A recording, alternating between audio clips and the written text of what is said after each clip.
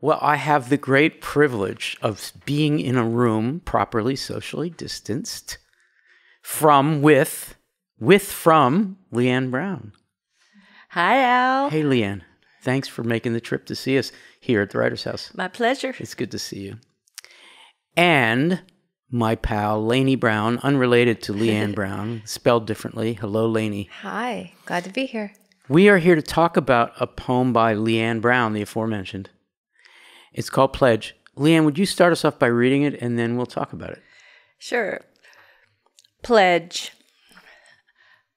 I pledge allergy to the flail of the United States of Amigo, and to the reputation for which it stands, one national park, under Godmother, indivisible, with lice and kebab for allegiance. I pledge allegory to the flagellant of the United Statistic of Ammunition, and to the reproduction for which it stands, one naughtiness, under good, indivisible, with lick and juvenile for anatomy. I pledge a lalomorph to the flagelliform of the United State of the Art of American English, and to the repudiation for which it stands, one nationalism, under go-getter, indivisible, with library science and juvenile court for alleluia. On my hop, I will try to serve Godmother, my coup de grace, and to live by the give-and-take scramble lawn. On my hoodlum I will try to serve Goose, my coupon, and to live by the gladioli scrap-heap laxative. On my honors of war I will try to serve go-go dance, my country music, and to live by the gizmo scowl lawyer. Leanne, for the record, Yes. You were doing a gesture with your right hand. What was that gesture? Well, the first gesture was on my heart, Right. and the second was like this, which is a clue to what the source text is. Do you want to tell us? The Girl Scout promise. So tell us about the Girl Scout promise, because I think everybody's got the pledge in their head, but Yeah. Girl Scout promise, maybe not so much. I think I actually left one word out of the original that needs to be corrected, but it's on my honor. I will try to serve God, my country, and mankind, and to live by the Girl Scout law. So is the Girl Scout, what do we call this, oath? Girl Scout pledge. Pledge. Yeah. Is the pledge in your ear, under your skin, you personally, the way that the Pledge of Allegiance is for so many people in the U.S.? How so? Well, I was a Brownie through a first-class Scout. So the answer is you were a Girl Scout. Oh, yeah, second grade through high school. Can you year. remember at what age, as precisely as you can, you went from unironic repetition of the pledge to ironic eye-rolling, oh my God, when I'm a poet, I'm going to do something with this? Well, it probably took a little while, but probably just high school, I guess. Mm-hmm. Yeah. Laynie, what about the Pledge of Allegiance? At what point do poets realize these are words whose semantic content has long been lost and we can do something with that? Depends on the kid, but really young, I find, in this generation of kids. And it's also not as common as when Leanne and I were in school to actually do the Pledge of Allegiance. It's not uniformly pronounced or recited, I don't think, in the same way. Maybe you're saying that those watching this video of a certain generation would have this completely in their ear, and others would need a little, I don't know, introduction to it. I would love for both of you to describe you can be very particular about grammatical, or you can just be sort of general. There's rhythm, there's, in the Pledge of Allegiance, there's a ton of use of prepositional phrases that skitter-scatter across so it becomes this weird periodic sentence. Talk about the sentence, the grammar, the syntax, the tone, the rhetoric. It's a very particular and non-modern sentence. Who wants to start? You're deferring to each other. Laynie? Need to start. I'm thinking about, well, I have this question. I'm wondering if this is the first Oedipian poem that you ever wrote. It's probably one of the first, yeah. So you'll have to explain all that. You did dodge my question, which is good. I love that. We'll get back to it. Oulipian means what? Oulipo. Now I need to excuse my French again, but it's like ouvrir, literature, potentiel, the workshop or sewing circle of potential literature. The French group of mathematicians and poets that's over 50 years ago started up, and they're still going, where they made these formulas so everyone could write poetry. And there's hundreds of formulas, and they kind of claimed, things like acrostics that already existed, but this one is a noun plus 7 or sujet plus 7. This particular one that's is the an formula. N plus 7, which we will explain in a second. Okay. But so Oulipo, in effect, takes super constraint in order to democratize, which is usually the reverse of what people assume about avant-gardism. Did I get that right, Laynie? That sounds right. So democratization how? Well, make the text visible in a new way. So if it's something that we recite rotely from childhood without questioning what it is, when a procedural operation transforms the text, then that becomes a tool for asking ourselves, well, what am I pledging and why am I pledging, and what is a pledge? What does that mean? And to what do I want to pledge? Mm-hmm. Yeah, it's like a little machine that you can give to anybody to make a poem, and that you only have to decide what the source text is and then what the dictionary is, and then you can just set it in motion. So it's the opposite of random chance. People think it looks random, but it's very set. It's predetermined in a way. People make the mistake of thinking of the large category of aleatory writing as producing results unexpected, as somehow open-ended and random. And of course, this is not. I mean, it produces unexpected results, but the process is already determined so that you too can do it. So N plus 7. I'm surprised was this your first N plus 7? I mean, published? Yeah. It's a long time ago. But you've always hung around with N plus 7 types. Oh, yeah. I mean, this is early. This is like in polyverse. I mean, I did some Emily Dickinson. What year is polyverse? What? Oh, that was 1989. But a lot of polyverse was published orally for many years before. So one reason this poem is so important to me is it's one of the first Oulipian poems, probably the first encountered by a close peer, and it was a signature performance piece that was Leanne performed for years before polyverse came out, because polyverse is like an accumulation of multiple books in one book. Just for the record, we're referring to Leanne Brown's polyverse. Correct. So it was a bit of a jibe, but N plus 7 was all around you. It was the kind of thing that people you admired were doing. So I really want to push this democratization thing, because the reason it's relevant is those who pledge allegiance to the flag, when this thing was really forced upon us through the 20th century, and in the 50s, God was added, 1950s. So supposedly this is associated with a democracy, but N plus 7 is a democratization of an experimentalism. I like to think about those two. Yeah. One democracy that we three take seriously, the other democracy we think got to a point where it was meaningless because people were reciting pledges without thinking about them.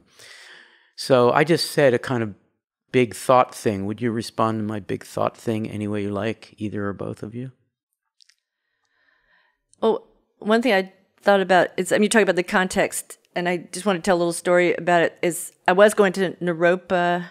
There's a lot of experimentalism going on there, and I'm pretty sure I did this at the suggestion of Larry Fagan, and he's the one that said, why don't you just do it to the Pledge of Allegiance? So it really was, he gave me that gift. Gave you a prompt. Yeah, but then I did the Girl Scout promise. I went on and did that. So that was I reminded me of, this other promise that I have made that Larry Fagan probably didn't know about, So, and then after that, Bernadette Mayer added to her list of experiments, take up a text like the Pledge of Allegiance and enact a noun plus 7 on it. So she made an experiment describing the poem that I had been reading everywhere. So that was, and Laynie thought it was like the experiment was on the list, and then I did the experiment, but actually I did the poem first, and then she added to the list. So it's an interesting history of generative experiments and descriptions of how to do something, Yes. Yeah. Oh, I love that. In a minute, Laynie, I'm going to ask you to explain for people who don't know it exactly how N+7 works, but let's stay on this for a second. So Bernadette, who is as close to use one of the words on this page, godmother, as we can get, for the two of you in particular, does her list of experiments, which is an open-ended thing that gets added to and circulated for teaching, for children, for rookie poets, you can do it, and you do something that Larry got you to do, and Bernadette liked it and added it to her thing. So the circularity, mutuality, intergenerationality of it all is part of the thing that we like so much. Does that make sense? And that's different from patriarchal and matriarchal pre-modern concepts of you inherit the canon of poems, and if you write into them, you've got to be the lesser, the newer, the younger, the imitator.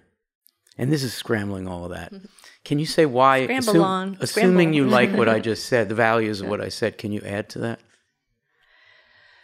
Yeah, I mean, I definitely felt that was a marker of the poets that I met in New York after I came from college, and college seemed more hierarchical compared to coming to be a young poet in New York. There was definitely a democratization of work and like people treating you as peers, and that was like a revelation. Like they were interested in your work, many of them, not all of them, but to me it seemed like some of the women were more that way. So.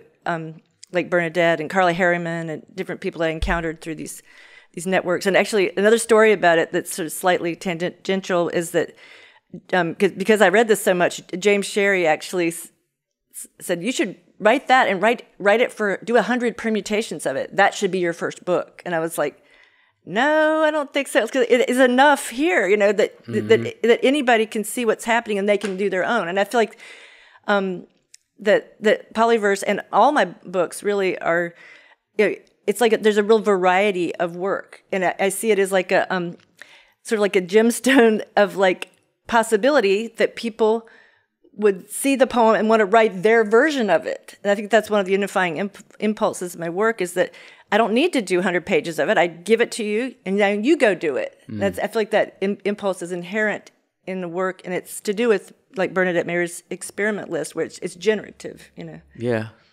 Laynie, would you respond to what Leanne just said? Because you were nodding like a bobblehead. I'm thinking about that word generative, and that definitely seems like the atmosphere. That's how it felt walking around New York City in the East Village and at the time that we both lived there. I'm also thinking how I agree with what you're saying. It's true. And I also think the opposite is sometimes true. I'm thinking about your book Sonics, which is sonnets. So form dependent. You or any poet might choose to do 1 or 101 or 2021. We still haven't defined N+7, which we'll do in a second, but I want to roll along because topically this is getting very interesting. So to do the politics of this, particularly because of the pledge, but also because of the Girl Scouts, it's a very allegiant American institution. To read the politics of it, I believe that you have to feel or know the communitarianism that you guys were just describing, that mutuality, that you don't own a process, share it with others, see if they can get started, people making suggestions about what you can do with it. All that communitarianism, aesthetic communitarianism, surely has some relationship to how readers could read this poem, which is a satire, no matter how you shake it, of two institutional grammars, two very institutionalized sentences. Will you take me up on that and can you do a political reading that has to do with the very thing that liberated you into this you can do it too generative stuff? Or am I pushing too hard? Well, I mean, there's the thing that I love most is because the words that come up in like the United States of amigo, like friendship comes up, and it's a Spanish word, and it comes and it brings to mind border crossings and, intruding upon now, a very American and very American English line. Amigo gets in there, is what you're saying.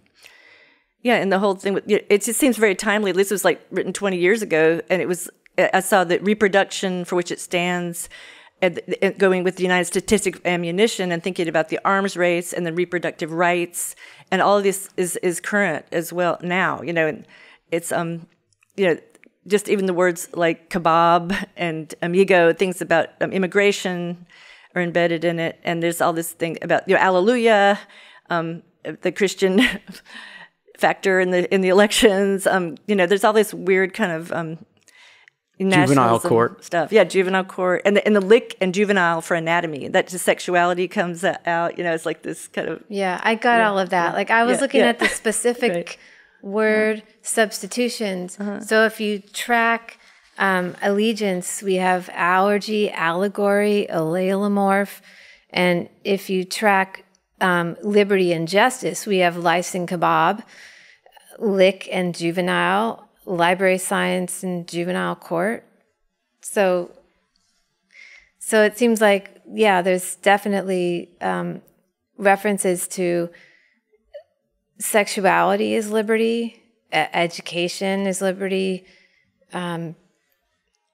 So what's cool about this is, if I were an earnest, sincere poet trying to criticize the political culture of the United States, I might write I'm not going to imitate this because it's rude, but there are poets who do this, a very sincere, it comes from my head, my imagination, I'm going to write about border crossing and immigration reform that's needed. I'm going to write about too many guns. I'm going to write about reproductive rights, all these issues that are here, except these issues got here because of the constraint, and you didn't pick them, the dictionary did. Right. Which makes it that much more radical, yes? Yeah. Yes, say why. Yes. Just that playfulness that it's already there, and you have to see it in a new way, and you get it. Like it's already there in the world. And you didn't have to be a poet to dream up this issue. The dictionary, it's so ambient that the dictionary did it for you. I mean, it also reminds me a lot of Harriet Mullen's pieces about, American English and, the official language culture, like in California when they had this Spanish and English, I'm going off on a tangent again, but, this kind of thing about, what is the bibliomantic book we look at, the Bible, the dictionary, like these things, and how do we use them and like read around in them as source text, like there's a huge list poem of all these words, Yeah. Laynie, tell us about, we should have done this at the beginning, but isn't this the way we run, the way we roll? Here we are at the end of our discussion and asking you to go back to basics and tell us how N+7 works and how anyone watching this video could actually do it at home on their own. Yeah, it's fun and easy. Take any source text, circle the nouns, N is for noun, go to the dictionary and count seven nouns down. 7 nouns down. And replace the noun with the noun you find. Now, some poets will say, adhere to the formula strictly. But do they really do that? Do they see a noun that they like at 9? I said 9. 11. 6. And only those of us who will know which dictionary they used will be able to check them. Right. And you said like. You used the word like. I should go to 7, but along the way at 5, I found one I like, and I used it. Associative leaps and attraction to words. And some poets will go up and down in the dictionary, not necessarily 7 down, but they'll just look all around or make your own formula, where it has to be on the two facing pages of the dictionary. Sometimes I'll do it that way.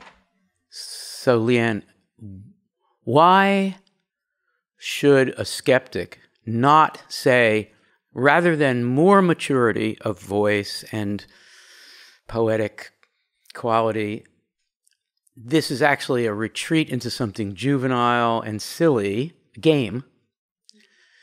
I presume you feel otherwise. Yeah. So how would you respond to someone who said, oh, you're going backwards, this is very silly?